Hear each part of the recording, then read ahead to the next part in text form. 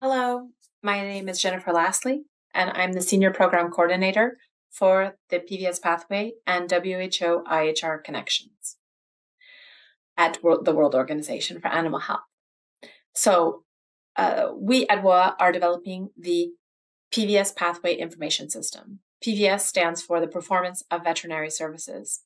And in the PVS IS, we are transforming the information that is in PVS reports, the main output of the PVS pathway, and we are structuring that information, extracting it, and trying to gain additional insight and monitoring and evaluation data from the reports to be able to better understand progress over time for our member countries' veterinary services.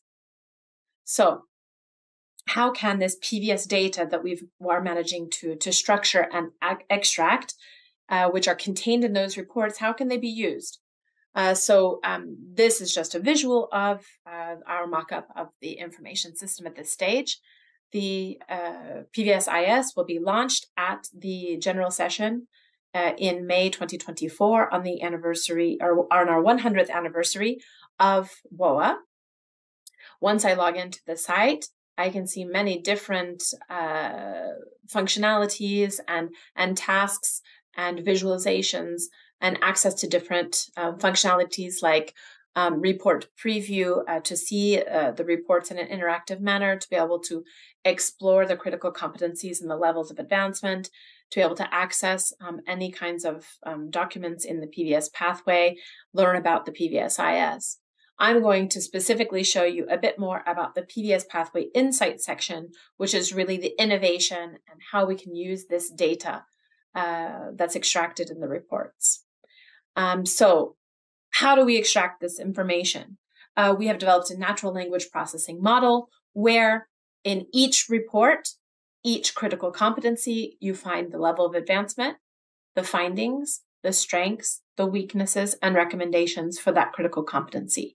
Each of those sections and each sentence in that section has been extracted from the more than 215 PVS reports developed to date since 2007, and they have been structured in a transactional database. Then we're able to develop a natural language processing and machine learning model that is able to process this information. And so I'll show you a little bit of what that looks like to give you an idea.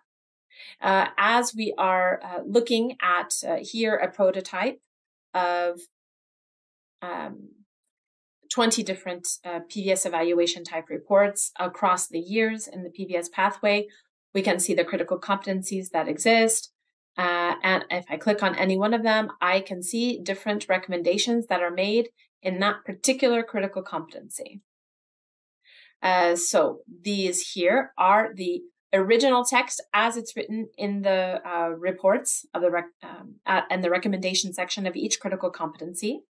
We have, using our natural language processing model, transformed this quite long and heavy information into its main ideas to develop key phrases. Those key phrases then, again, using our model, grouping those together like ideas with like, so that they can become key recommendations. The key recommendations, then, we're able to look at them together in a more insightful way using visualizations and interactive dashboards to really be able to understand what are the most frequent key recommendations organized by critical competency, but that are present across any cohort or any particular report. So here, for example, we can see that the most frequent key recommendation is here, strengthening veterinary services management.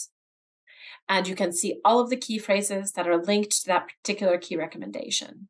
So this is the kind of model that we are working on right now to be able to add value and to bring the more than 1,700 recommendations present in this particular cohort to a much more manageable, smaller list that's going to improve analysis from the past of data, but also to improve prospective data collection in the future.